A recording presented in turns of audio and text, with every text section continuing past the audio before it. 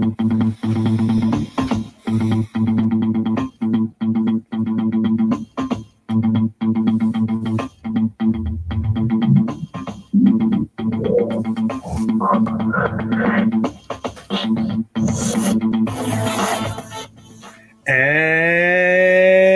welcome to Education, Leadership, and Beyond, Surviving and Thriving.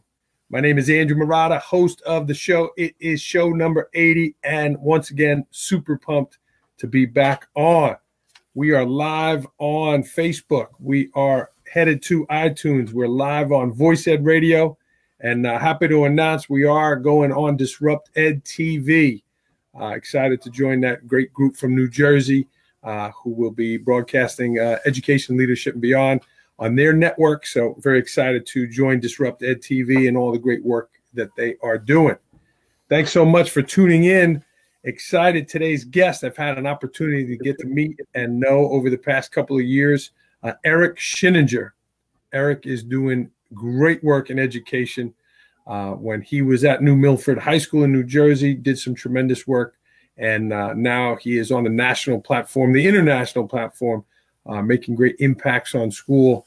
And we're going to talk to Eric about all of his work, all of his books. And Eric has been a friend to Port Jervis here in New York and many schools around the country, impacting them and helping their leaders, helping them implement great practices in their schools.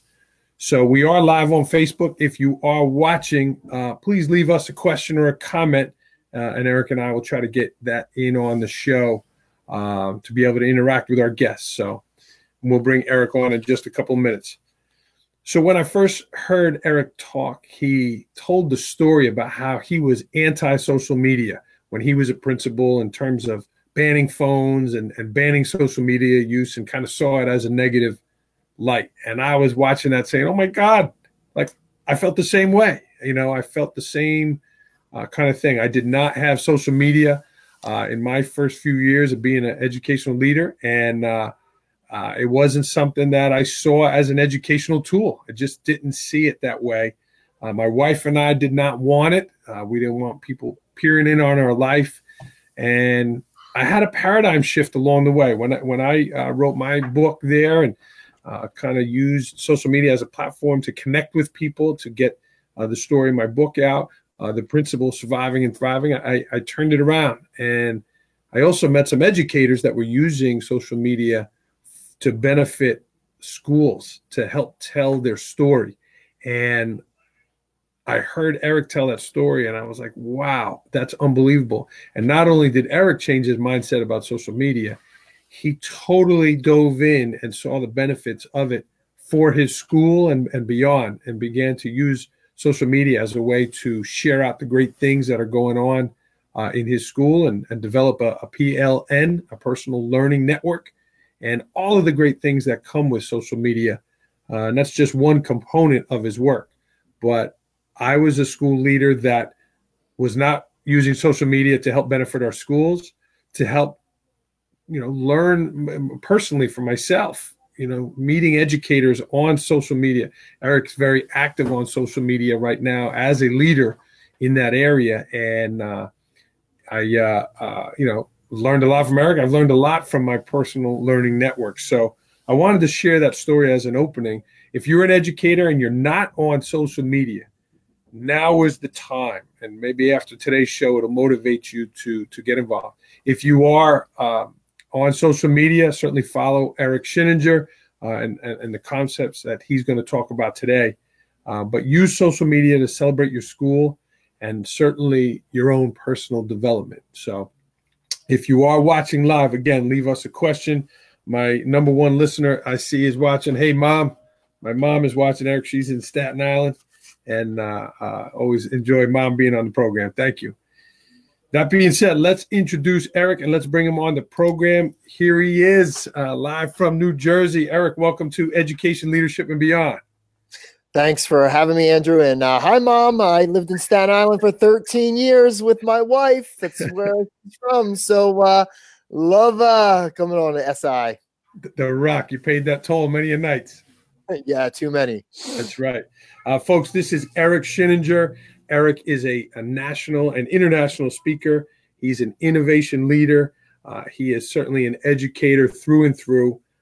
He's a former high school principal at New Milford High School in New Jersey, and he is now a senior fellow with the International Center for Leadership in Education. Eric, that's a lot right there that you're doing. Welcome to the show. Yeah, thanks for having me. The irony here is, before social media, my bio was like a couple words, not even barely a sentence. And it's just amazing the journey that I've gone on, thanks to being able to connect with hundreds of thousands of people across the world. And Eric, you are connecting with schools and companies and educators around the world now. Tell me about this journey you're on right now. As you've left New Milford, you've moved your family to Texas, and tell me about this journey you're on with ICLE. Yeah, I kind of took a leap of faith. And what I'm doing now, I wasn't trained to do. I had no aspirations to be a speaker, presenter, author. These were all unintended consequences of taking a critical lens to our work at New Milford High School and analyzing where we were in order to formulate a plan to get to where we wanted to be and where our kids needed us to be. And in the process, whether it was improving achievement, implementing a whole array of innovative strategies in ways that led to actually definitive results and evidence, this opportunity at the International Center arose because they were one of many organizations and schools that visited us at New Milford High School to see firsthand, not just to hear what we were saying, but to see in person what we were doing. And, I guess my way to sum it up is that the strategies, the ideas had substance. And now I'm tasked with, working with a team of consultants, a team of thought leaders to help schools, districts, organizations take the critical lens to their work and celebrate what they do well. But more importantly, think about what they have to do better. Think about how they're going to grow, thinking about accountability, thinking about what qualitative and quantitative measures they use to determine success. And, we talked about how Spain on Friday and all of these things were so foreign to me. But I just want to make it clear, this was not my goal. This was not my intention. I'm a byproduct of an amazing staff, amazing students, amazing supports that through a distributed leadership model, we were able to accomplish great things for our kids. And now just being in, like today, I was coaching in schools on day 2 of 3 here in New Jersey, just being able to work in the trenches, to implement the ideas, to roll up my sleeves, to not just, let people learn from me, but in turn, I am learning so much by what actually works, thanks to this position where I'm in schools almost weekly. And Eric, who directs that work to you? When you show up at a school district, is a district meeting with you saying, Eric, we want to improve our attendance, or Eric, we want to improve our technology? Who directs the work for you when you arrive at a school district? Yeah, I mean, it's a whole variety of different people. It could be central office, building leadership, or even teacher leadership, or even outside committees. But the whole idea is this. My job is to leave people with more questions than answers. And before that, it's kind of, hitting, I don't want to say pain points, but kind of asking the tough questions that get us to really take that lens to our work and think about, what does the research tell us? What does our evidence tell us? How do we know that our innovative ideas that are new and better are actually leading to improved results? What evidence do we have to show that teaching, learning, and leadership is actually changing? And what's ironic is a lot of the work, sometimes I might go in for a digital implementation and might make the determination that the school or districts isn't even there yet. So we're working on just good old-fashioned pedagogy grounded in the research that we're all familiar with. But, the premise is this, Andrew. There is no perfection in education. There's no perfect teacher, administrator, school, district, state, or organization. Knowing that, education is an amazing profession because we have the opportunity every single day to get better. Sometimes it's taking the blinders off. We are often blinded by our own bias. At other times, I hope to be a catalyst to move schools away from the most dangerous phrase in education. That's the way we've always done it. Now, I'm not saying throw out the baby with the bathwater. I'm not saying that. If something's worked in the past and it's grounded to research and we know it leads to results, do it. But there are many practices in schools, in districts that just do not benefit our learners today. And my job is to help guide. I don't tell people what to do. That's not my job. No speaker, no consultant should tell a district or school what to do because we don't know the culture. We don't know you. We don't know the people.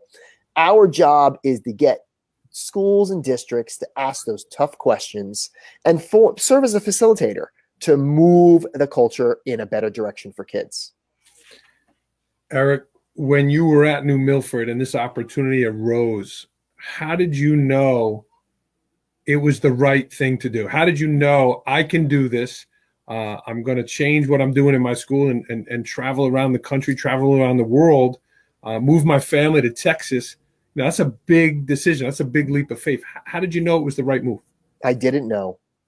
And I think every day we should always question our decisions because that's at the heart of reflection. John Dewey said we don't learn from experience. We learn when we reflect on experience. And I'm constantly reflecting. And I mean, it's hard to determine if it's the best or the right decision.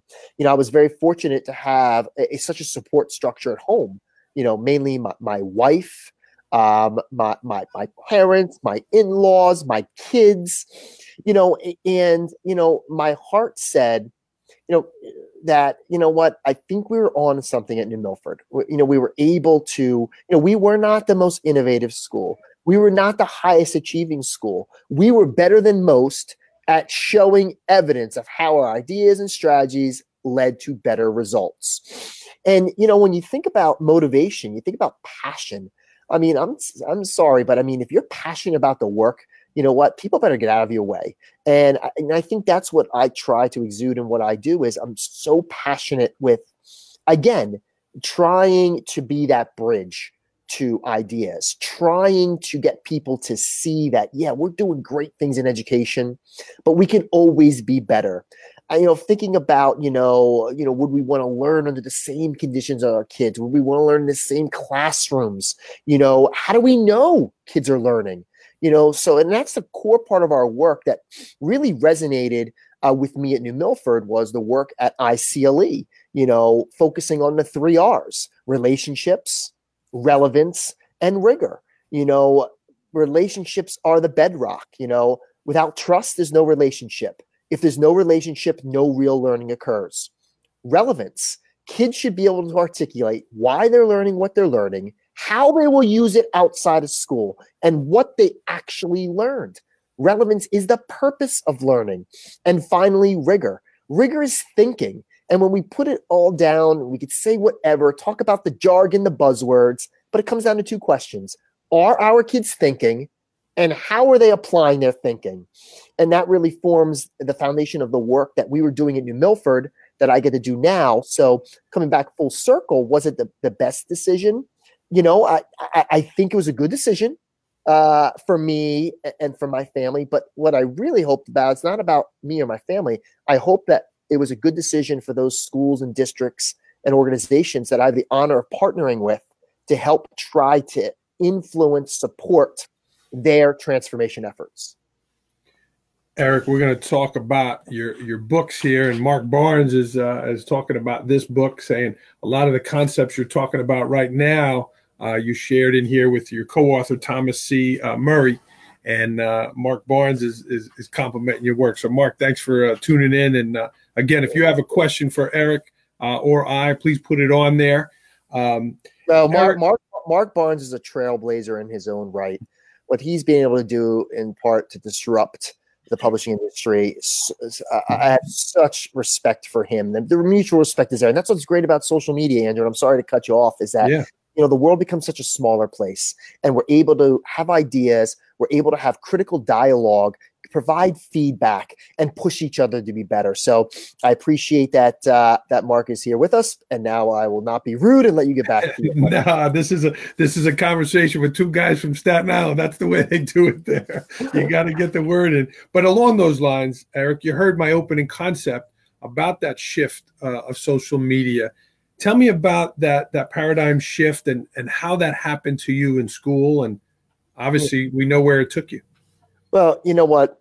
I'm a big proponent of, don't tell others what to do if you have not or will not do it yourself. And when it came to social media, I was that problem. I was the fixed mindset. I said, no way, no how. And because of my views, that's kind of, we kind of had a shutdown mentality in my school and district. I didn't value it, so why should others? If you don't value it as a leader, don't expect your teachers or those who work with you, your students or anyone else to value it. And, one of my aha moments was when I read a newspaper article in the Staten Island Advance. See, Andrew, everything comes back to Staten Island. As I was reading that article where I used to live in the Travis section of Staten Island, I'm reading this article because it was so dumb. And I'm like, you know what? The people that use social media, they're losers. I don't have time. Oh my goodness. I can't fit in social media with my adult league softball, with my commitments to my wife, my kids, my friends. I didn't see value. So I'm like, yeah, you know what? The article was so dumb. I was enamored by it. But when I got to the end of the article, the light bulb went on. I finally saw a connection to my professional practice, and that was communication. You will not find an effective leader who is not an effective communicator. That is the only reason why I got on social media, to be a better communicator. And you can look at the research time and time again. It talks about how important communication is. So then I'm communicating, and then I got creepy. And there's a lot of creepy people out there. There's creepy people probably watching right now. There's a lot of creepy people on social media because they did what I did. They lurk. They have social media accounts, but they don't actively engage. They lurk. I lurked and learned. I learned how far behind my school was. I learned that my school and myself, we weren't very relevant. I learned that I had a long way to go to become a better leader. I learned how to unlearn and relearn, moving from a fixed mindset to a growth mindset, to be more open to not just new ideas, but to really place a lot of credence and effort in showing, not telling, showing how our changes were dramatically improving culture. And that was my journey, and here we are today. Doing great things on social media and in schools. And again, if you're watching live, please leave us a comment or a question. And Eric, that's a great story for educators, having that growth mindset and just having that venue of social media to learn from one another. And like you said, it opened up so many things for you. Eric, another thing that you're doing a lot of and doing well is writing books. And I'm very curious about that. You have a number of books that you've written, co-authored with. Tell me your... And this is pretty much common knowledge when I present, is that, I was not trained at all to be a public speaker or a writer. Those are two things that I was not very good at. But you develop, these skills and competencies when you're very passionate about something and when you get to talk and implement it. So my mother, who's in Florida right now. She's also, my parents are from New Jersey, but they're in Florida, Snowbird. Is she watching the show? No, but I think my mother-in-law might be on right now. Okay. So, Mom, if you're on, hi. But Yeah. My mom in Florida, she insists that she proofs all my blog posts because she got so tired of all the grammatical errors in my blog posts because I got so excited. I'm like, I got to share it now. Patience is not a virtue sometimes with me. But so, I think now with books is I have great editors, and I've also been blessed to write with some amazing co-authors. You noted before, Tom Murray, one of my very good friends, and we push each other to be better. I think that my strength is in writing. I think my strength is trying to link the ideas, practical approaches, and research together to present a compelling case for the why, the how, and the what when it comes to change. So, you know, I was solicited to write my first book on social media. I never met my co-authors until the book was done. And I met Bill Ferreter, co-author on my first book, in the airport to sign the contract. Wow. And then, I mean, the ideas that we implemented in New Milford, other people found valuable, and what was pretty darn cool was that publishers were coming to me. I mean, I never thought I would write a book. I never planned on writing a book. And it was humbling, but a lot of pressure. So, you know, I think writing is kind of a manifestation of your personality, your passion, your interests. And everyone has different writing styles. There's no one way or wrong way to write a book. It's about finding your unique style, finding your voice. And the real challenge today is writing on a topic that either has not been written on, very hard, by the way, or writing on a topic in a way that is uniquely different. And that's a lot of the advice I get. People ask me all the time, you know, how to become a writer, how to become a speaker. And it's very hard for me to answer that because my route to this life was so unconventional. Well, you were doing it. You were doing the successful things in the school, and now you're really just sharing it and talking about it with others, like you said. So you have the background that you did the work and now are sharing it. Yeah, I mean, and now I get a lot of inspiration from being in trenches. You know, the job embedded coaching is probably one of the most fulfilling things that I do. And the work that I've done at Wells Elementary in Cypress, Texas, that's the school that my daughter went to last year. Such an amazing school. And I'm in there multiple times during the year. But you know what? It's so inspiring. These teachers love feedback. They implement the feedback. It's probably one of the best examples of blended learning. You know, there's a big difference between blended learning and blended instruction. Blended instruction is what the teacher does with tech. Not saying that's bad. But blended learning is where kids use tech to control path, pace, and place. This school at Wells is a blended learning campus, flexible learning spaces, no homework, bring your own technology, and utilizing Google Classroom and Seesaw as a means of portfolio-based assessment. Not only do they have the evidence of how pedagogy has changed, but the first year they were tested, 97% proficient or higher across the board, grades 3 through 5. 5th grade, my daughter's class, 99% proficient or higher. Wow. So, you know, I feel that in the coaching now that I'm here doing in Mount Olive Township, New Jersey, it's just amazing being able to be a sounding board for leaders, having, you know, been a practicing principal, being a practicing teacher, going through all the reforms, you know, now we're Common Core, now we're not Common Core, and all this stuff, and just having conversations and being able to offer not the best, but hopefully some practical strategies to help move districts forward. And that's the key. When we talk about professional learning, professional development, I feel has been something that's always been done to us. Professional learning is something we want to be a part of. Professional learning, the research has shown, the most effective professional learning is job embedded and ongoing. And I think that's the part that I love the most about the position I have now with ICLE. And you get an opportunity to be in your kid's school, and you've shared those pictures and you've shared the stories about Texas when you do speak. But Eric, for someone that was working in North Jersey, right, and Staten Island and that grit and all of that, was it a culture shock for you to go to Houston? And tell me what that transition was like, landing in another place and walking into a school in Texas with this guy from New York. That's well, I'm not from New York. My wife is. New Jersey, you know. I'm from northwestern New Jersey. My school had 400 kids, my high school. I went to a K-8 consolidated school in very rural New Jersey. And yes, there are rural parts of New Jersey. We are the Garden State after all. You know, I think, you know, I mean, we live now in a globally connected world. I wouldn't say it was much a shock moving to Houston, or even going places now that I've been blessed to travel in the world, around the world. You know, it's a lot of it is, you know, I did my research. You know, I did a digital audit of the district that we eventually selected, Cypress Fairbanks. You know, we moved to Texas for a reason. well, my wife wanted no more snow. She got sick of shoveling snow when I was working all over the world, like in Hawaii. I made a mistake taking a picture. Well, now I'm in Texas.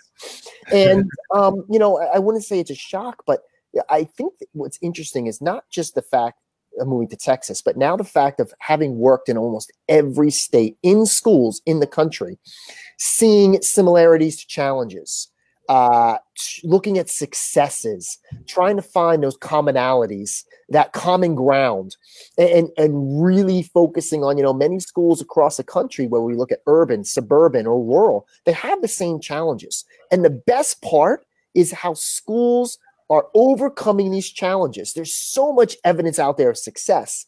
It's how do we tell those stories? How do we share those stories? How do we provide, again, that job-embedded, ongoing professional learning support? How do we get more books out there that help support educators and teachers in the trenches? And how do we keep using technology to connect with not just regions around the country, but around the world, to expose our learners and educators to the best ideas, the practical ideas, but different ways of overcoming a problem to develop a solution. Eric, it's amazing the work you're doing in schools, and yeah, Texas, New Jersey, kids are kids, and schools are schools, and you're in all of them. How about yourself, Eric? Right? You went from a lifestyle of going to a school every day, getting in your car, driving to school, the same routine, the same coffee mug, all of that kind of stuff. And now you're all over the country, right? And you're bringing your A game each and every day. How do you continue to sharpen the saw personally and take care of your own wellness on the road? You know, your wife's not packing sandwiches for you every day to keep you healthy here. How are you maintaining that, leading the lifestyle you are? Yeah, you know, I think at any job, you know, listen, the principalship, the superintendency, that can wear away at you. I mean, it is endless hours sometimes. You know, I remember as a principal, I was leaving Staten Island at 4:45 a.m. to drive up to Bergen County, New Jersey. I was getting home 7, 8 o'clock at night. You know, I look at this grind as a little different. And whether we're teachers, administrators, or people like me now that have, I mean, all my flights were canceled on Sunday because of the snow. I got on one flight, then I had to drive through a snowstorm to get here. The school's on a 2-hour delay yesterday. And so, you know, I think you have to keep yourself mentally sharp and physically. So, you know, I make a commitment to work out every day when I'm on the road. I mean, and I try not to make any excuses unless I'm deathly sick. I watch what I eat. Except in the evenings, I'm not going to lie, we all have our vices. Mine is craft beer. And again, I try to watch what I eat so I can do that. But I also constantly reading. I'm trying to engage. You know, I look at part of me in terms of keeping my balance is doing things like this. You know, giving time to share, I wouldn't say the knowledge and wisdom I have, but my point of view. And people can agree with it, disagree with it, that's fine. But as long as we have these conversations, but I think finding that work-life balance, you know, one thing I've gotten a lot better of is on the weekends, when I'm home, I'm home. You know, I'm much better at disconnecting to a certain point. When I get home on Wednesday, I'll be working all day Thursday, but then the kids and I are going to see Captain Marvel. I made sure we got the tickets to see it before I go to Spain for a bunch of days. So finding that work-life balance, trying to stay mentally sharp, keeping up with, you know, being healthy, I think are so important for anyone that in any role, whether they travel or not. Yeah. So you worked at a school today, Mount Olive, New Jersey. You're in a hotel right now, and we appreciate you sharing some time with me. You know, tell me your routine tonight. You're going to go exercise when we're done here. You do it in the morning, and do you order out? Do you go out to a local place by yourself? Tell me about your routine tonight. Here's my point. My thing is I'm a morning person. If it doesn't get done in the morning, then I make up all the excuses as to why it can't happen. And I think that's just with anything, whether it's professional or personal. So I already did my workout.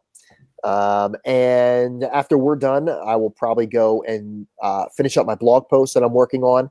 People think, again, I'm a gifted writer. To blog, I spend a week writing my post. I start Sunday and hopefully I'm done by Friday. It doesn't come easy to me. So I'll finish that up. I might do a vlog. I'm using Periscope a lot to do live, unscripted, raw reflections based on some of the thoughts and ideas. And then usually life on the road is pretty lonely. But tonight I'll be meeting up with a local superintendent, as I mentioned, to have a craft beer or two, dinner, and then I will probably be in bed by 9:30. Ready to go again tomorrow. Yes, we're going to right. try. That's right. Eric, again, directing your work and the message that you're bringing out. I know you're going to be one of the main presenters at the National Principals Conference this summer in Boston. I saw you on there.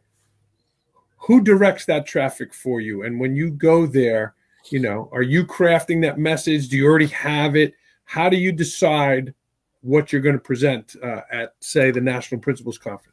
Yeah, and I think there's a bigger issue there is I cannot overstate the importance of people sharing their work. You know, you might think an idea is but someone else could think it's amazing. We don't really have a lot of confidence per se, and sometimes we don't want to open ourselves up to criticism or scrutiny, but there are so many great things happening, so many great ideas that, you know, half the battle is getting that out there, being consistent, sharing it through text, through pictures, through video, or through blogs. So when I look at a conference, whether it's NASSP this summer, I'm going to be at ASCD in a little over a week. And a lot of those opportunities come about being consistent with sharing my thoughts, you know, whether it be my blog, books, doing things like this. So I'd say the books kind of set the foundation for what I'm going to talk about. And, you know, I like ASCD, I submit proposals just like everybody else. Other conferences, they're like, hey, Eric, what would you like to present on? And, you know, I'm in a position now where I can make those decisions. So, you know, what for me, though, is I try to not to be a one-trick pony. And again, you know, I have, I think, 13 different presentations, 6 different keynotes. I'm always trying to get a pulse, both tech and non-tech, of what the major issues and challenges are out there. And I do have a new edition of Digital Leadership that's coming out in a few months. I'm so totally proud of this because I looked at my writing back in 2014 and I'm like, oh my God, I've grown a lot and been able to totally revamp a book in a way that's evergreen, meaning less focus on tools and more focus on leadership dispositions, colored images, discussion questions built in. And now I am formulating my next book project, which will not be a technology or innovation book. I mean, it's going to be a real, raw, hardcore look at pedagogy, which is what I am most passionate about. So, you know, all those things help lead to an interest or ideas that can be pitched to conferences and organizations to present. And that's the key, is staying fresh. You can take ideas that you've written about before, but how do you, I don't want to say repackage them, but enhance them. And a lot of ideas that are floated around now are not new. They're not. Very little is new. What's new is all the tech we have and research on how the brain works. So a lot of it is how we enhance and maybe show better approaches to implementing what we know already works. And that's what I think conferences are looking for. Yeah. Well, and Eric, like you mentioned earlier, you know, you don't have any formal training in speaking or formal training in writing, but when you present, you have people's attention. And I'm looking forward to this summer in Boston, and I know you're going to come back to Port Jervis and do some work. Eric, you mentioned about leadership in the new book, that you have some, you know, components of leadership in there. And I mean, like you said, you have so many different talks about pedagogy and school design and redesign. But when you go into a school and, you know, what are some things that you are seeing in the leaders of those really successful schools? What are those leaders doing in those schools that you say, aha, that's one of the components here that I see working. This principal is doing this. I like that, you know, because you're seeing it all. You're seeing a different school multiple times a week. You're going to be in Spain on Friday. You're going to see different types of leadership and people. What skills are you seeing in the most successful leaders in the successful schools that you're in? The most success, I think, is how the leaders help build a collaborative culture. And that culture really focuses on this. Don't prepare kids for something, prepare kids for anything. I'd say the most effective leaders are those that have implemented a bold vision by building capacity through delegation, through consensus, by empowering their teachers and their assistants to be the change that they wish to see. The most effective leaders are the ones that are more or less invisible. When I look at the work of the most successful schools that I've been blessed to work with, it's driven by the teachers, it's driven by the kids. So those leaders that create a culture of risk-taking, that remove the fear of failure, that believe in accountability, not accountability to fire or an I got you, but accountability to grow and get better. The most effective leaders thrive on feedback mechanisms. They look at the research and know that feedback has to be timely. It has to be specific. It has to be a dialogue, not a monologue. It has to be, something they could use right away. The teachers that are constantly giving that feedback in order to improve. And also, the ones that can go in and conduct a formal observation and guide a conversation that really gets a teacher to reflect on what they're doing, but begin the process of implementing agreed upon changes that are going to improve the culture for kids. And I think, there's different types of leaders, so you can't group them all, in one boat. But, here in Mount Olive Township, the superintendent is Robert Zawicki. He has an amazing vision, and he is new in this district. But what I appreciate from him is how he really is, sort of ushering in an innovative spirit here in this district. I go back to looking at, Cheryl Fisher at Cypress Fairbanks and at Wells Elementary, and how she really just builds capacity amongst her team and lets her teachers lead the charge. I saw, another leader I have respect for, Brad Curry, a fellow New Jerseyan who was an early adopter here in New Jersey and, really has led by example. So, it's tough to say what the best are doing because best is arbitrary. But I'd say the more effective leaders, they build capacity in others. They communicate effectively. They understand that leadership is a team effort. It's not about one person. They understand that one person or one idea is not going to change the system. They leverage research and evidence to move change efforts forward. They get in classrooms more. They provide that really good feedback. They ask questions such as, how is assessment changing? How is student work changing? How is unit design change? How is level questioning change? So they ask the right questions and in turn get others to ask the right questions. So there's a lot of qualities I could say, and there's a lot of amazing, amazing leaders out there that I can't say all their names because I don't get in trouble for not saying missing some. But you can go on social media and find a lot of those people. Yeah, the people you're following, and your friend Brad Curry is watching, and thank you for the shout out. Eric, that might be your next book there about what you just said about leadership in schools, because that was fantastic. I ran out of paper to write. No. My next book is how to help other administrators and speakers get through airport security in a timely fashion. Hey, Brad, I'm talking about you. Eric, this is fantastic. You are making great impacts in schools around the country and around the world. But if you were the guy making the rules, if you were the Secretary of Education or one of the people in the White House that is putting the pen on paper with some of these educational laws, what would be one or two things that you would say, absolutely, we need this right now? What would you say to that? Pay our teachers more. Elevate the profession. Celebrate our teachers and our administrators.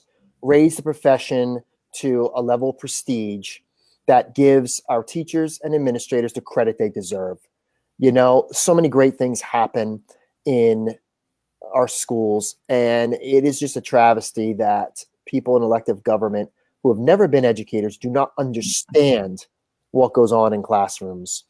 So, I think paying our teachers what they're due, respecting and elevating the profession are two of the most important things that we could do. We need to inspire our kids to want to become educators.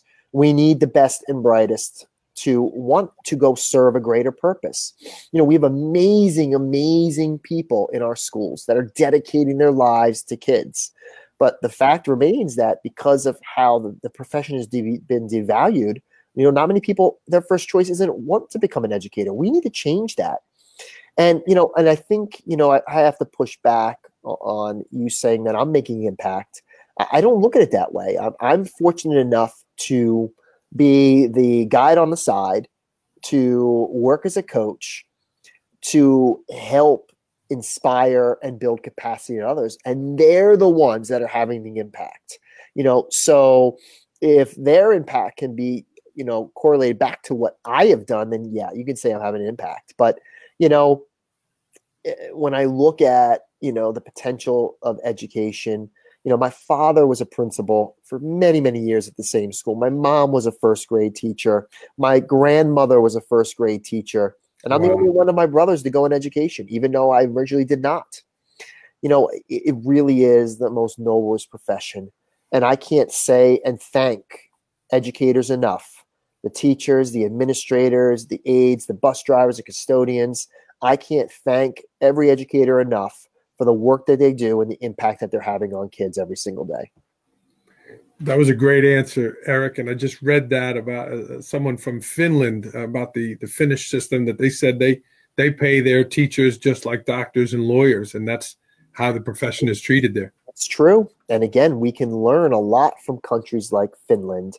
And, when you talk about prestige in the profession, there is no other country that does it better than Finland by elevating the profession.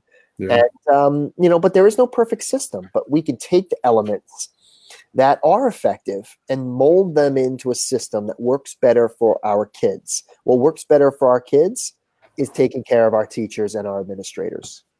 Amen to that. That's a great answer. Eric, we're running out of time here in the Northeast. We're gonna put some Staten Island traffic on you. We're gonna go rapid fire. Okay. You ready? I'm ready. All right. Last book you read. The last book I read, I got to be honest, was going through the edits of Digital Leadership. So, okay. Your book. Your book. But before that, it was Daring Greatly by Brené Brown. Last movie you saw? I know you're going to one Thursday, you said. Oh, well, thanks to being in Texas, I visit my movie room a lot. I just watched the new Robin Hood reboot. And before that, on Thursday, my son and I watched Mortal Engines. Even though it tanked in the theaters, I found it enjoyable. Sheninger giving it the 2 thumbs up. Favorite place to travel? Oh, my goodness. Anywhere with my wife. I mean, I travel a lot. It's not the same when you're not with your spouse. So we both love visiting Hawaii. I think I saw one of my friends, Jensen Ball from Hawaii, on here earlier. We love going to Hawaii, and I also love going to Australia. I have so many great friends there, and I hope one day to take my wife there because I've been there many times. But those are 2 places I enjoy. I love Dubai too. I mean, Dubai in the Middle East is just an amazing city. Yeah. Something that motivates you, Eric? My kids, the hope, the passion I see in them. And, I look at them and I think of other kids. And I mean, every kid has greatness hidden inside him or her. It's a job of an educator to help them unleash that greatness. And I think that's what really motivated me to go into education, what motivates me now. Yeah. And you've shared the story of your children and their journeys and, specifically your son, about how he was bored and unengaged in school. And you talked about those things and the work that the teachers are doing to find the right way for him and what works for him. Yeah, well, I mean, he still struggles with that. Yeah. But my daughter last year as a 5th grader, thanks to Wells Elementary, had the most amazing learner experience ever. Best purchase under $100 that has had the greatest impact on your life. Oh my goodness. Under $100. I love my Roku. Okay. I love my Roku stick, and it lets me watch my TV outside. It's great. Cool. A pet peeve of yours is? I got a lot, but in terms of education, Yeah, it's the people that can talk about all the great ideas, but not show what it actually looks like in practice. And it's a pet peeve of mine because, you know, in positions like mine now, we can't just tell people what to do. We need to take them where they need to be. That's leadership. And it's not focusing just on the why. It's really rolling up our sleeves and showing the how. great answer. Biggest difference you see between New Yorkers and New Jerseyans and Texas? Oh my goodness. Well, I'd say I don't want to get you in trouble. I know you're going to get me in trouble, but I have a preference to the food in New York and New Jersey, although Texas has the best barbecue. Sorry to all the other states out there, but brisket in Texas is number one.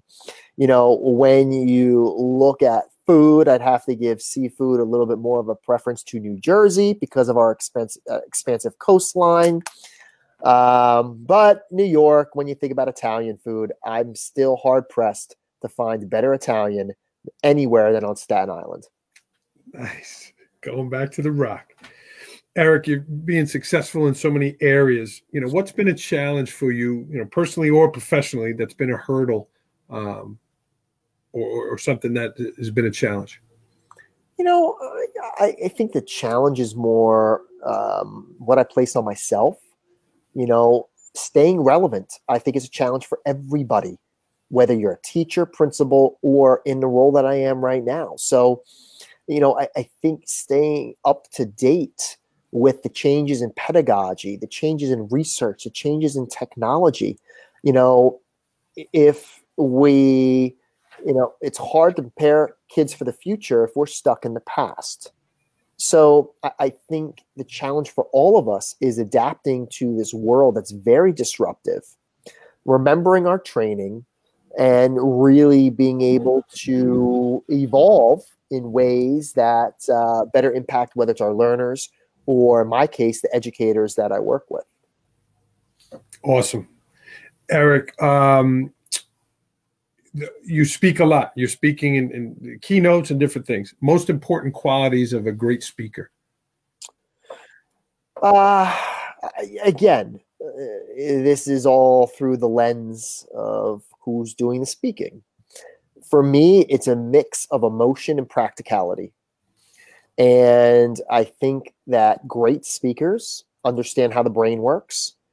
During an emotionally charged event, the brain releases dopamine, making it easier to remember. So good speakers try to get people to laugh and cry. Sometimes that comes at the expense of substance. And I think that it should be an emotional roller coaster, but also have that practical link, that substance, something that people can use tomorrow, regardless of the position, that's going to improve their practice. That's aligned to research and just laid in evidence that it actually works.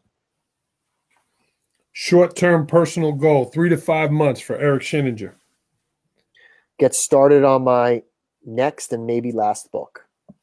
Last? No way. If I do it right, it could be my last. Remember the challenges I said, coming up with stuff that's new, and adapting stuff that's already out there. I'm a realist, Andrew. Okay. Long-term personal goal, 3 to 5 years. Oh my goodness, 3 to 5 years. Heck, I'm trying to keep up with what's going to happen in 3 to 5 minutes. You know, 3 to 5 years. You know, my kids will. Well, my son will be in college, and I think in 3 to 5 years, my goal is to do everything I can to ensure that my kids are on a path to success, that they're independent, that they can self-manage, that they're effective participators, independent inquirers, that they're really prepared for this disruptive world. You know, for me personally, I don't have a crystal ball. I do, and again, in 3 to 5 years, if all goes to plan for me professionally, I will have my doctoral degree. So that is one professional goal. Very cool. Very cool. I'm right alongside you. Eric, you're on social media. What would be the best way to people to follow you and get in touch with you? Well, a simple Google search will come up with all of my different avenues to connect with me. Whether it's Twitter, I'm at @E_Sheninger. My website, ericsheninger.com, has everything, all my social media links. I'm on everything. You can tweet, LinkedIn, Facebook, Pin, Vox, email. You can even send me a voice message using Google Voice, whatever floats your boat. He's connected. He's definitely the connected leader. Eric, you said a lot of great things, and in your book here, that the one I most recently read, there's a lot of great stuff in here. How about a quote, something that is one of yours, your all-time favorites, to end with a quote? Oh, I kind of said most of them already. All the quotes I said are kind of in there already. Yeah. But I'd say that one of the main concepts, I'm not going to say a quote, but I'm going to take a concept that we present in that book. And it's key number 3, which is return on instruction. We invest so much money and time in technology, professional development, and innovative ideas. That return on instruction is, how is all that time, money, spent actually improving outcomes for our kids? What evidence is there? What return is there on instruction that leads to improved learning for our kids? So that, I think, is the most important aspect in the book, because we want to be successful. We don't want to throw as many things up on the wall. We don't want to go get just, feel so great after a keynote and then get into a classroom or a school and say, oh my goodness, this isn't going to work. This isn't going to change outcomes. So that return on instruction, I think, is the most important aspect in Learning Transformed. Great work here, Eric Sheninger. Eric, I really appreciate you squeezing us in, all the work you're doing and traveling. Very impressive. And you push back on the word impact, but just know you are having a positive impact, certainly on school leaders and all the work that you're doing in school. So I thank you very much and for joining us here on Education, Leadership, and Beyond. Well, thanks for having me, Andrew.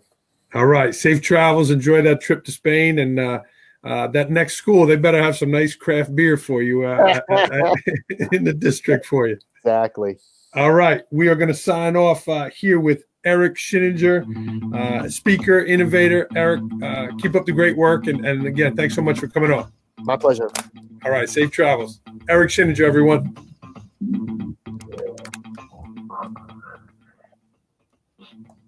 Wrong button there. There we go.